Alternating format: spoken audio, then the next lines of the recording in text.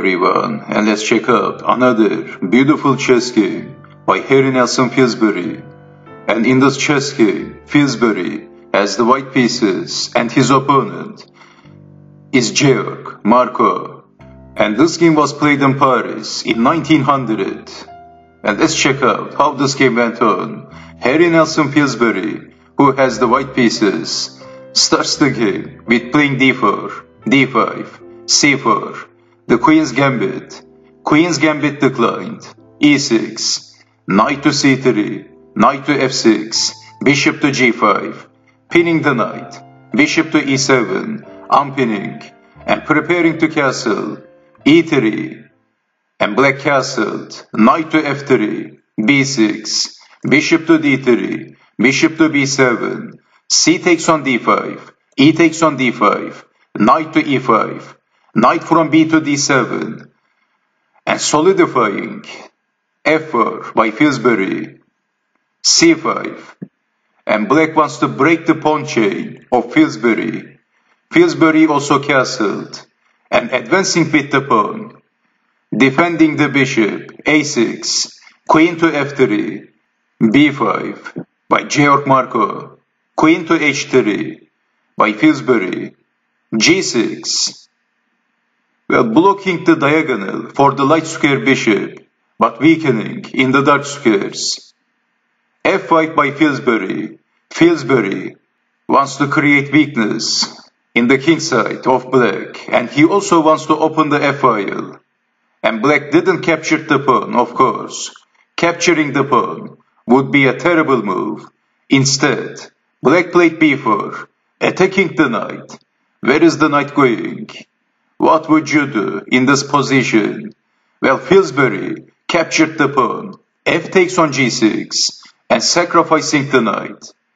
But Georg Marco captured back. If capturing the knight, then rook takes on f6. That was the plan of Pillsbury. And black can't capture back with the bishop, because now white is threatening checkmate. Queen takes on h7. Let's say knight takes on f6, but then bishop takes knight, and again, white is threatening checkmate. If capturing back, then in this position, black is getting checkmated in one move. And what would happen? Well, of course, you can't also capture back with the h-pawn, because then queen to h8, checkmate. Let's capture back with the f-pawn. And now, this was the plan of Pillsbury. Queen to e6, check. The only defense. And queen takes rook, checkmate. As you can see, there is no defense. So after f takes on g6, black captured back, not accepting the knight sacrifice, because then black is in trouble. And now, it looks like black is threatening to capture the knight. Maybe this time, white needs to defend the knight, but Pillsbury played queen to h4 and leaving the knight. Well, Georg Marco could not resist anymore, and he wanted to capture the delicious knight. He captured the knight, b takes on c3, and it is white to move. What would you do? Well, Pillsbury captured the knight, and white is a piece down. Queen takes on d7. And again, it is white to move. And Pillsbury captured the knight. Rook takes on f6, sacrificing the exchange. Of course, black didn't capture the rook, and he played a5. If capturing the rook with the bishop, then how to defend? Queen to h8, check, mate. There is no defense. Queen to h8, black is getting checkmated. As you can see, there is no defense.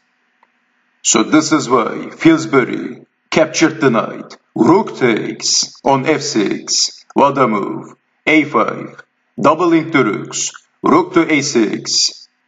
And in this position, Georg Marco wants to exchange the rooks. He wants to remove the pieces from the chessboard, but Pillsbury is not interested to exchange the rooks. He sacrificed his bishop instead, Bishop takes on g6 by Pillsbury. What a move! Sacrificing the bishop. Well, in this position, Pillsbury is threatening checkmate. So black has to capture the bishop. And after capturing the bishop, Pillsbury captured the rook. Rook takes on f8. Check. Bishop takes on f8. And it looks like this is too much sacrifice for white. What now? Pillsbury sacrificed the exchange. Rook takes on f8. Capturing the bishop with the rook. Isn't this too much sacrifice? It looks like white is running out of piece. And king takes on f8 is the only move. And Pillsbury played queen to h8, check, king to f7. And Pillsbury played queen to h7, check. As you can see, Pillsbury only has his bishop, but he also has the attack. Marco has too many pieces, but he's on the defensive side. He's trying to defend his king. That's check, also attacking the queen, but Marco played king to f8, and then losing the queen. If trying to defend the queen, then queen takes on g6. Where is the king going? Nowhere. Check. Mate. And let's say king to e8. Is it defending the queen? Is this defending the queen? No. This is not defending the queen. Because of queen to g8. Check. Mate. Actually, that was defending the queen, but not the king. So this is why, after queen to h7, Marco desperately played king to f8, and then Pillsbury captured the queen. Queen takes on d7, and how to defend? Bishop to h6, check, and then getting checkmated. Can you see a reasonable defense in this position?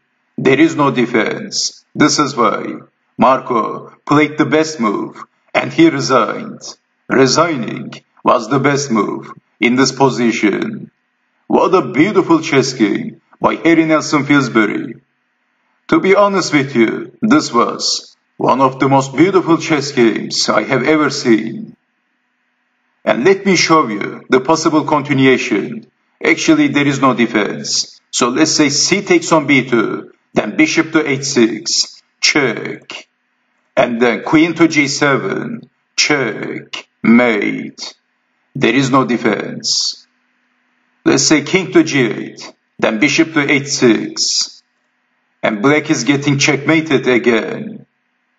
Once again, what a beautiful chess game by Pillsbury.